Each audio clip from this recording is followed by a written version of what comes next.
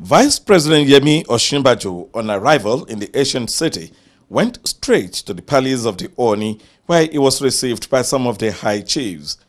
He signed the condolence register and delivers the message from the president to the people of Ile-Ife. For those who have been anywhere in places where Yoruba culture is celebrated outside Nigeria, in Cuba, in Brazil, and those kinds of places, in those countries, it is the Ooni who made the Yoruba culture popular.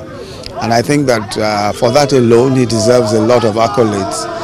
The aspect of life that is important to the people, to the Yoruba people, he upheld it, maintained it, and dignified it.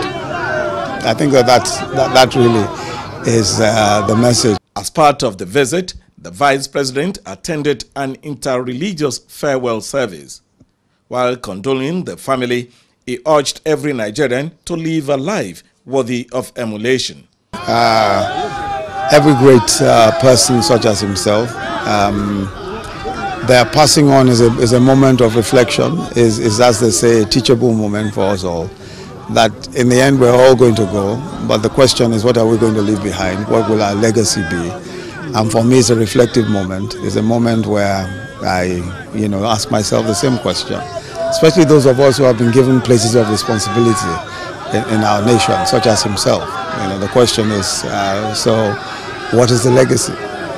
Admiral Akiaduo, retired, is an honorary title holder in Ile-Ife. He and some indigents of Ife speak about the monarch.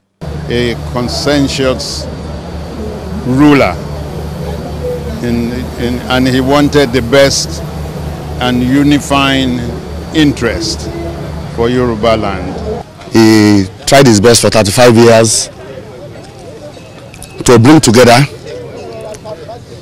every unit of Nigeria. As tradition permits, the palace gate is shut for now, and all markets are closed at this period. And this is just to signify and honor the great elephant that has fallen. In Ile-Ife, Ooni of Ife.